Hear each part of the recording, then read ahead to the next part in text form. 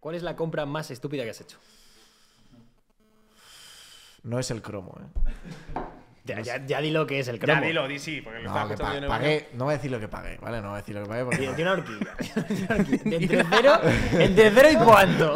Y la cantidad exacta, por Pagué ejemplo. 4 cifras por un cromo. Por un cromo Sin ser tú coleccionista tampoco. Sin ser yo un Sin ser coleccionista nada de eso. extremo, pagué 4 cifras por un cromo de un futbolista.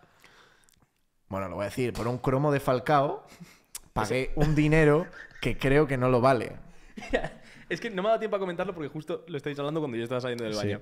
Pero yo lo estaba escuchando y estaba diciendo, Sí, tío. por un cromo de Pero que te voy a Falcao decir, es te voy a animal. decir una cosa, Por el primer cromo de Messi en el Barça, igual se pueden pagar que 20.000, 30.000 pavos, 40.000. Pues ojo que a lo mejor Una tengo el pasta, álbum por ahí, ¿eh? No, os reís, pero es que el mundo del coleccionismo deportivo en Poca Estados, broma, en ¿eh? Estados Unidos... Estados Unidos es una movida, ¿eh? Es una movida, tío. Es una movida, tío. Y el cromo caro lo tendrás por lo menos en un cuadro o algo, ¿no? No, lo tengo con fundas y así, protegidito. Es que, mira, yo lo malo que tengo es que a mí me da...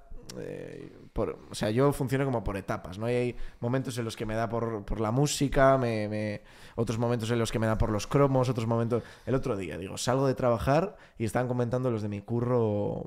oye, ¿y si jugamos a la Play, a los clubes pro y tal? Y claro, yo me di cuenta cuando llegué a Madrid, digo, ¿necesito una novia o necesito la Play?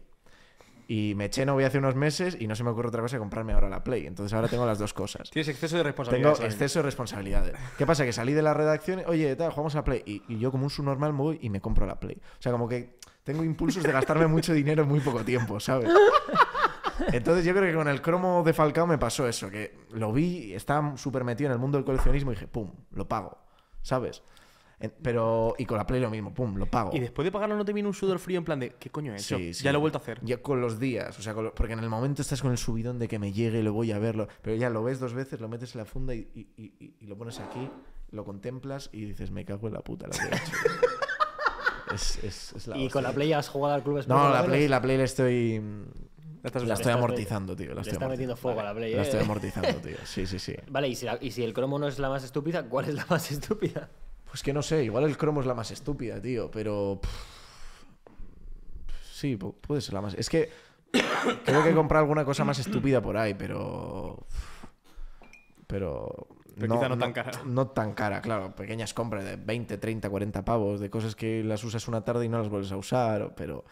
¿La vuestra cuál es? Sí, igual me viene de inspiración algo. Tío, yo me compré que lo vi en Amazon el otro día además, me compré hace un año y no recuerdo ni por qué, ni qué coño hice con él, un Slinky. ¿Un? ¿Sabéis lo que es el Slinky? Que es como los aritos estos que como que se van de un lado para otro, que lo tiras por una escalera. Salchicha de Toy Story. Eso, vale. Guapísimo. Me compré uno de metal que me costó 12 euros. Y 12 euros esa mierda, que es como me han metido... Vamos, me lo he metido por el culo. El dropshipping ese me lo he metido por el culo. Ya, es Pues, verdad. Víctima pues del tío, dropshipping. no sé ni dónde está, ni qué hice con él, ni por qué me lo compré. No Bueno, sé dónde está. Te da, ¿no? Te da. Hay veces que el cuerpo te lo pide y... Yo compro mierdas de esas de todo. A mí me sale un anuncio en Instagram y la segunda vez que me sale me la has cogido. O sea, ya me tienes. Hace poco una cámara, que encima se la dejé a una amiga nuestra y no he podido usarla yo ni siquiera. Pero la anterior, ¿vosotros os acordáis el típico vídeo de las pelotas estas que tiraban al techo? Se pegaban calla, y que- cabrón, calla, tío. Eso casi me lo pillo yo también, Pues tío. me lo estuve a pillé, punto. brother. Pedazo de puta mierda, porque se van llenando de mierda, las tienes que lavar, luego ya no pegan igual. Eso sí, las 4 veces que se pegó bien y cayó en mi mano. Qué rico. Satisfacción pura, ¿no? Buah, maravilla, tío. Las manos que lanzabas para coger cosas. Ese flow. De hecho, ahora he visto uno. Las ¿Habéis visto manos de este que goma. es un círculo como con.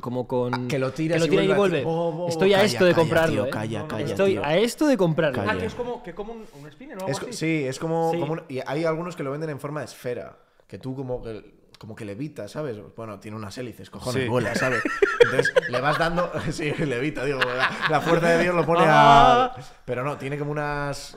O sea, tú le vas dando y se va moviendo así de manera súper satisfactoria, muy suave, vuelve hacia ti. Está muy Sí, guapo, es tío. que este además lo tiran, vuelve, le dan un golpe, vuelve a irse tal. Y yo sé que no va a funcionar así. Sí. Y sé que yo en mi habitáculo no lo voy a poder usar. Pero me lo voy a acabar. Pero es típica cosa que demuestra por qué los hombres vivimos menos y somos mucho menos útiles cerebralmente. O sea, de verdad. ¿Cómo? Bueno, o sea, bueno. Es bueno, impulso, bueno. es Bueno, impulso. pero tú sabes lo que es el impulso de meterte en el Shane y que tu novia se compre 5 bolsos Puede similares ser. al 80% en una tarde. Es que me falta rigor porque no tengo novia. Entonces, ese es el problema. Hemos vivido pocas veces esa experiencia. Bueno, pero que... Buah, mi novia comprando en el Shein, wow. Wow, ojalá. ¿Otra vez estás comprando en el Shein? Mis Otra vez el voces. Shein pequeña. Pero a lo que voy es que no somos los únicos que malgastamos pasta. Sí, 100%. Sí. 100%. Mira, otra que me ha venido ya yo creo que esta sí que es la más inútil. Me compré una vez una portería enorme, de estas desplegables, para la playa. Una portería de fútbol para la playa desplegable. No me cabía en el coche. La intenté llevar a una excursión en la que teníamos que andar 3 kilómetros hasta la playa. La acabé dejando por ahí, o sea, fue un desastre. Y me costó, no sé si fueron 60 pavos en el Decathlon. Y no la has usado. Bueno, no llegué a usarla porque no llegó a la playa. Me cansé y dije, la dejo ahí y cuando vuelva, si paso, la recojo. Nunca y casualidad, es algo tan grande, rojo, en medio de la acera, pues cuando pasé, pues no estaba. Entonces, pues bueno, esa digamos que sería un poco la más inútil. Pero el cromo se lleva la palma. Sí, la del cromo es 100%. dolorosa. Es que no voy a hablar Es dolorosa. La del cromito.